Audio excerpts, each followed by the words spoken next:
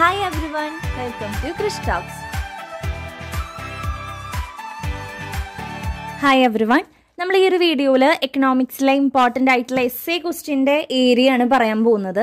അപ്പോൾ ഏരിയ എന്ന് തന്നെ നമുക്ക് പറയാൻ പറ്റുള്ളൂ, കാരണം പ്രീവിയസ് ഇയറിലൊക്കെ ചോദിച്ചു വന്ന ആ ഒരു ഭാഗങ്ങളാണ് ഞാൻ പറഞ്ഞു തരുന്നത് നിങ്ങൾക്ക് കേട്ടോ.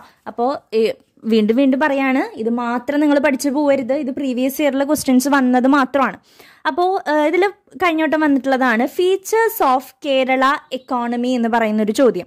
ഇത് നമ്മുടെ ലാസ്റ്റത്തെ പാഠഭാഗത്തെയാണ്. അപ്പോൾ നമ്മൾ ഷോർട്ട് എസ്സേ ആയാലും എസ്സേ ആയാലും കൂടുതൽ വരാൻ ചാൻസ് ഉള്ളത് ഈ ലാസ്റ്റത്തെ 2 ചാപ്റ്ററിൽ നിന്നാണ്. ഈ കേരള എക്കോണമി ആ ഒരു ഇതിൽ ഉണ്ടല്ലോ, ഇന്ത്യാസ് ഫോറിൻ ട്രേഡ്, ആ ഒരു ചാപ്റ്ററിൽ നമുക്ക് ഷോർട്ട് എസ്സേയിലും എസ്സേയിലൊക്കെ നമുക്ക് ക്വസ്റ്റ്യൻസ് പ്രതീക്ഷിക്കാവുന്നതാണ്. കാരണം നമുക്ക് എഴുതാനായിട്ട് ഉള്ള ഏരിയാസ് ഇപ്പം നമ്മുടെ ഫസ്റ്റത്തെ ചാപ്റ്റേഴ്സിലാണെന്ന് വെച്ച് കഴിഞ്ഞാൽ ഗ്രാഫുകളും അങ്ങനത്തെയൊക്കെ ആണല്ലോ.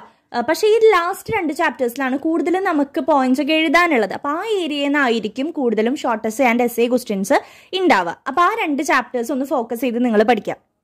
അപ്പോൾ ഫീച്ചേഴ്സ് ഓഫ് കേരള എക്കോണമി എന്ന് പറഞ്ഞിട്ട് നമുക്കൊരു 19 ഫീച്ചേഴ്സ് പഠിക്കാനുണ്ട്. അത് മാത്രം എഴുതി കഴിഞ്ഞാൽ നിങ്ങൾക്ക് മാർക്ക് കിട്ടില്ല. എസ്സേ എഴുതേണ്ടത് 2.5 പുറമാണ്. അപ്പോൾ 2.5 പുറം എഴുതണമെന്നുണ്ടെങ്കിൽ നിങ്ങൾ എന്ത് ചെയ്യേണ്ടി വരും? മൊത്തം ആയിട്ട് എഴുതേണ്ടി വരും. മൊത്തമായിട്ടെന്ന് വെച്ച് കഴിഞ്ഞാൽ കേരള എക്കോണമി എന്താണ്, അതിൻ്റെ ആ ഒരു സ്പെഷ്യാലിറ്റീസ്, കേരള എക്കോണമി എന്ന് പറഞ്ഞിട്ടൊരു ഏരിയ ഉണ്ട്, an overview of Kerala economy എന്ന് പറഞ്ഞിട്ടുണ്ട്. അതൊക്കെ പറഞ്ഞതിന് ശേഷം ഫീച്ചേഴ്സ് ഓഫ് കേരള എക്കോണമിയിലേക്ക് വന്നിട്ട് 1 by 1 പോയിന്റ് ആക്കി നിങ്ങൾ എഴുതേണ്ടി വരും. അപ്പോൾ കേരള എക്കോണമി ഉണ്ട്. Kerala is blessed with എൻചാൻറ്റിംഗ് natural beauty. It has varied Flora and ഫ്യൂണ. It has many sun soaked beaches. കണ്ടോ, കേരള കേരളയെ കുറിച്ച് വിശദീകരിച്ച് വളരെ ബ്യൂട്ടിഫുൾ ആയിട്ടുള്ള രീതിയിൽ എഴുതിയേക്കാണ്. അപ്പോൾ അതൊക്കെ ഒന്ന് എഴുതിയിട്ട് ആൻ ഓവർവ്യൂ ഓഫ് കേരള എക്കോണമിയും കൂടി എഴുതിയിട്ട് വേണം നിങ്ങൾ ഫീച്ചേഴ്സിലോട്ട് വരാനായിട്ട്. Kerala economy is the 11th largest economy in India. The growth rate of GDP is 11.4% during the year 2017-18 കണക്കാണ് അവിടെ കൊടുത്തിട്ടുള്ളത്. നിങ്ങൾക്ക് വേണമെങ്കിൽ ഇതൊന്ന് അടിച്ചു കൊടുത്തിട്ട് 2021-22 ഒക്കെ നിങ്ങൾക്ക് നോക്കാവുന്നതാണ് കേട്ടോ. അതൊക്കെ ഒന്ന് മാറ്റി എഴുതാവുന്നതാണ് നിങ്ങൾക്ക്. അപ്പം അങ്ങനെ ഒരു 19 പോയിന്റ് നമ്മുടെ അഗ്രികൾച്ചറിനെ കുറിച്ചും ഒക്കെ ആയിട്ട്. Second highest population density in India ആണ്. Kerala's traditional industries include handloom, cashew, കയർ, handicraft. One of the main item of export is spices. ഇതൊക്കെ നമുക്ക് അറിയാവുന്ന കാര്യങ്ങളാണ്. അപ്പം നിങ്ങൾ ജസ്റ്റ് എന്ത് ചെയ്താൽ മതി, ഇതൊക്കെ ഒന്ന് വായിച്ച് മനസ്സിലാക്കി വെച്ചാൽ മതി. പിന്നെ നിങ്ങളുടേതായിട്ടുള്ള രീതിയിൽ എഴുതാൻ പറ്റും നിങ്ങൾക്ക്. അപ്പം അത് ഒരു ഏരിയ ആണ്. ദെൻ നെക്സ്റ്റ് വന്നിട്ടുള്ളത് ഇൻഡിഫറൻസ് കർവിൻ്റെ ഭാഗത്തു നിന്നാണ് കേട്ടോ. അതായത് പ്രോപ്പർട്ടീസ് ഓഫ് ഇൻഡിഫറൻസ് കർവ്. ഇതൊക്കെ ചോദിച്ചു കഴിഞ്ഞാൽ വളരെ നല്ല രീതിക്ക് നമുക്ക് മാർക്ക് സ്കോർ ചെയ്യാൻ പറ്റുന്ന ഒരു ഏരിയ ആണ്. അപ്പോൾ ഇൻഡിഫറൻസ് കർവ് എന്താണെന്ന് നിങ്ങൾ എഴുതാം, ഇൻഡിഫറൻസ് ഷെഡ്യൂൾ എന്താണെന്ന് എഴുതാം. പിന്നെ അതിനുശേഷം ഓരോരോ പ്രോപ്പർട്ടീസ് ആയിട്ട് നമുക്ക് മൊത്തം 9 പ്രോപ്പർട്ടി ഉണ്ട്. വിത്ത് ഗ്രാഫ് നിങ്ങൾ വരയ്ക്കുക. ഒരു പ്രോപ്പർട്ടി എഴുതുക, അതിൻ്റെ ഗ്രാഫ് വരയ്ക്കുക. രണ്ടാമത്തെ പ്രോപ്പർട്ടി എഴുതുക, അതിൻ്റെ ഗ്രാഫ് വരയ്ക്കുക. അപ്പോൾ തന്നെ 2.5 പുറം ഈസി ആയിട്ട് നമുക്ക് കവർ ചെയ്ത് പോകാനും സാധിക്കും. പിന്നെ ഗ്രാഫൊക്കെ വരയ്ക്കുമ്പോൾ നിങ്ങൾ വലുതാക്കി ചക്ക പോലെ ഒന്നും വരച്ചു വയ്ക്കേണ്ട. അപ്പോൾ ടീച്ചേഴ്സിന് മനസ്സിലാവും പേപ്പർ കഴിക്കാനുള്ള പണിയാണെന്ന് മനസ്സിലാവും. അപ്പോൾ ഒരു നോർമൽ വലുപ്പത്തിൽ ഗ്രാഫൊക്കെ ക്ലിയർ ആയിട്ട് വരയ്ക്കാൻ ശ്രമിക്കുക. ഇതാണ് രണ്ടാമത്തെ ഒരു ക്വസ്റ്റ്യൻ. അടുത്ത ക്വസ്റ്റ്യൻ മോണോപൊളിസ്റ്റിക് കോമ്പറ്റീഷൻ ആണ്. മോണോപൊളിസ്റ്റിക് കോമ്പറ്റീഷൻ എന്ന് പറയുമ്പോൾ അതിൻ്റെ മീനിങ് നമുക്ക് എഴുതാം, ഫീച്ചേഴ്സ് എഴുതാം, അങ്ങനെയൊക്കെ എഴുതാനേ ഉള്ളൂ.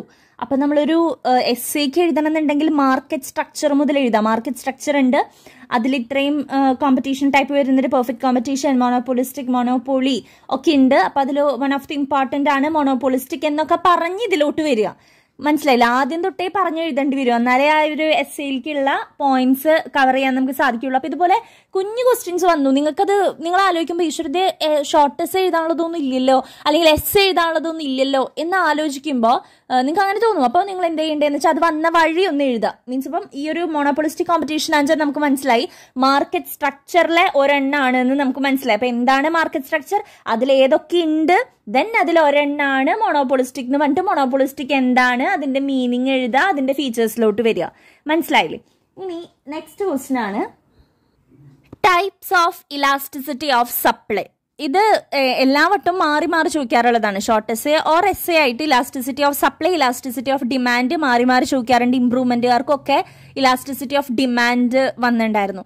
അവർക്ക് എങ്ങനെയാ വന്നതെന്ന് വെച്ച് കഴിഞ്ഞാൽ ഷോർട്ട് എസ്സേയിൽ ഇലാസ്റ്റിസിറ്റി ഓഫ് ഡിമാൻഡ് ചോദിച്ചു, എസ്സേയിലും സെയിം ഇലാസ്റ്റിസിറ്റി ഓഫ് ഡിമാൻഡ് ചോദിച്ചു. അപ്പോൾ ടീച്ചേഴ്സ് പറഞ്ഞു കുഴപ്പമില്ല, നിങ്ങൾ എഴുതിക്കോ, ക്വസ്റ്റ്യൻ പേപ്പറിൽ അങ്ങനെയല്ലേ വന്നേക്കുന്നത്, അപ്പോൾ ഷോർട്ട് എസ്സേയിലും അത് എഴുതിക്കോ, എസ്സേയിലും അത് എഴുതിക്കോളാൻ പറഞ്ഞു. അങ്ങനെ മാർക്ക് കൊടുത്തിരുന്നു. അപ്പോൾ അങ്ങനെയൊക്കെ ലക്കിനൊക്കെ കിട്ടും, ചാൻസ് ഉണ്ട്. അപ്പം നിങ്ങൾ എന്താ ചെയ്യേണ്ടതെന്ന് വെച്ചാൽ ഇലാസ്റ്റിസിറ്റി ഓഫ് ഡിമാൻഡും ഇലാസ്റ്റിസിറ്റി ഓഫ് സപ്ലൈയും നന്നായിട്ട് പഠിച്ചിട്ട് പോവുക. കാരണം ഷോർട്ട് എസ്സേക്കും എസ്സേക്കും മാറി മാറി ചോദിക്കുന്ന ചോദ്യങ്ങളാണ് അതൊക്കെ.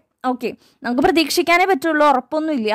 അപ്പോൾ എന്താണ് സപ്ലൈ എന്താന്ന് പറയണം, അതിനുശേഷം ഇലാസ്റ്റിസിറ്റി ഓഫ് സപ്ലൈ എന്താന്ന് പറയണം, അതിനുശേഷം ടൈപ്സ് ഇത്രയുണ്ട്, 5 ടൈപ്സ് ഉണ്ടെന്ന് പറഞ്ഞിട്ട് perfectly elastic supply, perfectly inelastic supply, അത് പേരുകൾ മാത്രം ഒന്ന് എഴുതി പോവാ ആദ്യം തന്നെ. അതിനുശേഷം എഗെയിൻ പെർഫെക്റ്റ്ലി ഇലാസ്റ്റിക് സപ്ലൈ എന്ന് എടുത്ത് എഴുതി വിശദീകരിച്ച് അതിൻ്റെ ഗ്രാഫ് വരയ്ക്കുക, പെർഫെക്റ്റ്ലി ഇൻഇലാസ്റ്റിക് സപ്ലൈ എന്ന് എടുത്ത് എഴുതി വിശദീകരിച്ച് ഗ്രാഫ് വരയ്ക്കുക, അങ്ങനെ വരച്ചു പോവാ. പിന്നെ അങ്ങനെ എഴുതുമ്പോൾ E S equal to infinity അല്ലെങ്കിൽ E is equal to 0, E equal to 1, ഈ ഗ്രേറ്റർ ദാൻ 1, ഈ ലെസ് ദാൻ 1, അങ്ങനെയൊക്കെ ഓരോന്നിലുണ്ടല്ലോ ഇക്വേഷൻ ടൈപ്പ്. അത് ഒന്ന് ബോക്സിലാക്കി വരയ്ക്കുക അല്ലെങ്കിൽ ഒരു അണ്ടർലൈൻ ചെയ്ത് വെക്കുക, അങ്ങനെ എന്തെങ്കിലുമൊക്കെ നിങ്ങൾ ചെയ്യുക. ഓക്കെ, അപ്പോൾ ഇത്രയാണ് നമുക്ക് എസ്സേക്ക് പ്രീവിയസ് ഇയറിൽ ചോദിച്ചിട്ടുള്ള ചോദ്യങ്ങൾ. ഇപ്പോൾ ഫസ്റ്റ് ചാപ്റ്ററിൽ നിന്നാണെങ്കിൽ നിങ്ങൾക്ക് managerial economics, what is managerial economics, what are the characteristics and scope of managerial economics എന്നും എസ്സേക്ക് ചോദിക്കാം. അപ്പോൾ ഫസ്റ്റ് ചാപ്റ്ററിൽ നിന്ന് നമുക്ക് അതാണ് പ്രതീക്ഷിക്കാവുന്നത്. പിന്നെ അതേപോലെ തന്നെ രണ്ടാമത്തെ ചാപ്റ്ററിൽ യൂട്ടിലിറ്റീൻ്റെ ഒരു ഏരിയ ഉണ്ടല്ലോ, what is mean by utility, what are the different types of utility എന്നൊക്കെ ചോദിച്ചു കഴിഞ്ഞാൽ നമുക്ക് ഗ്രാഫ് സഹിതം ടോട്ടൽ യൂട്ടിലിറ്റി, മാർജിനൽ യൂട്ടിലിറ്റി, അതിൽ തന്നെ diminishing marginal utility, EQ marginal utility, പിന്നെ അതൊക്കെ നമുക്ക് എഴുതാം. ഇൻഡിഫറൻസ് കർവ് ഒക്കെ നമുക്ക് അതിൽ ഇൻക്ലൂഡ് ചെയ്ത് എഴുതാനായിട്ട് സാധിക്കും. പിന്നെ ഇൻഡിഫറൻസ് കർവിൻ്റെ ഞാൻ പറഞ്ഞല്ലോ പ്രോപ്പർട്ടീസ്, പിന്നെ ഇൻകം എഫക്റ്റും പ്രൈസ് എഫക്റ്റും സബ്സ്റ്റിറ്റ്യൂഷൻ എഫക്റ്റും, അതൊക്കെ വിട്ടുപോവാതെ പഠിക്കാം കേട്ടോ നിങ്ങൾ. സോ ഇത്ര ഏരിയ ആണ് എസ്സേക്ക് നമ്മൾ റിപ്പീറ്റ് ചെയ്ത് ചോദിച്ചു കണ്ടിട്ടുള്ള ഏരിയാസ് എന്ന് പറയുന്നത്. പിന്നെ ഷോർട്ട് റണ്ണും ലോങ് റണ്ണും നോക്കി വെച്ചോളൂ, അത് കുറച്ച് ഇമ്പോർട്ടൻ്റ് ആണ്. വിട്ട് കളയാനായിട്ട് എന്തെങ്കിലും ഉണ്ടോ എന്നൊക്കെ ചോദിക്കാറുണ്ട് പിള്ളേർ. അപ്പോൾ വിട്ട് കളയാനായിട്ട് ഒന്നുമില്ല, കാരണം നമുക്ക് ഏത് ഭാഗത്തു നിന്നാണ് വരിക എന്ന് അറിയില്ല. അപ്പോൾ പ്രീവിയസ് ഇയർ മാത്രം ഫോക്കസ് ചെയ്തിട്ടും കാര്യമില്ല. പിന്നെ ഞാൻ പറയാം ഡിഫറൻസുകളൊക്കെ പഠിക്കും. ഇപ്പോൾ പെർഫെക്റ്റ് കോമ്പറ്റീഷനും മോണോപോളിയും തമ്മിലുള്ള ഡിഫറൻസ്, ഫ്ലോട്ടിംഗ് എക്സ്ചേഞ്ച് റേറ്റും ഫിക്സ്ഡ് എക്സ്ചേഞ്ച് റേറ്റും തമ്മിലുള്ള ഡിഫറൻസ്, അങ്ങനെ ഡിഫറൻസിൻ്റെ ടേബിളുകൾ ഉണ്ടെങ്കിൽ അതൊന്ന് പഠിക്കാനായിട്ട് ശ്രമിക്കുക. അപ്പോൾ പിന്നെ ലാസ്റ്റത്തെ 2 ചാപ്റ്റേഴ്സ് സ്കിപ്പ് ചെയ്യാതെ നന്നായിട്ട് പഠിക്കാം. നിങ്ങൾക്ക് ഉണ്ടാക്കി എഴുതാൻ പറ്റുന്ന ചാപ്റ്റേഴ്സാണ്, പക്ഷെ എന്ത് ചെയ്യണം, ഒന്ന് ഫോക്കസ് ചെയ്ത് പഠിക്കണം എന്നുള്ളൂ. മനസ്സിലാക്കി നന്നായിട്ട് മനസ്സിലാക്കി വായിച്ച് നിങ്ങൾ പോവുക. നിങ്ങളുടെ കയ്യിൽ നിന്നിട്ട് എഴുതിയാലും കുഴപ്പമില്ല. ഓക്കെ, അപ്പോൾ എസ്സേ ക്വസ്റ്റ്യൻ ഇത്രയും ഏരിയ വൃത്തിയായിട്ട് പഠിച്ചിട്ട് പോവാം കേട്ടോ. So all the very best. Thank you.